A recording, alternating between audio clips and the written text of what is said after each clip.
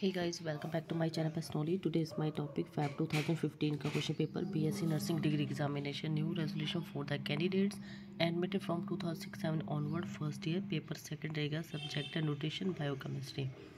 Timing 3 hours maximum 75 marks. Answer section A section B separately. Section A nutrition first इसमें दिया गया right about nutrition education in detail 15 marks का रहेगा, long question है।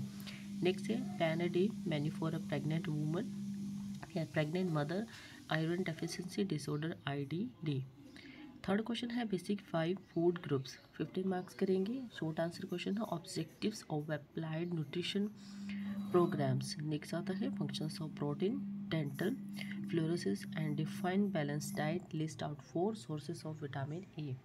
ये आपके 10 मार्क्स करेंगे। Section B biochemistry right the sources RDA biomedical functions biochemical functions of vitamin D and clinical manifestation of its deficiency। Long question है 15 marks करेगा। Next है regulations of blood glucose enzymes of clinical importance 10 marks का। Last है इसमें दिए गए cytoskeletal and इंसेंस्टल fatty acid differences between DNA and RNA Any2 right Any2 functions of calcium ribosomes.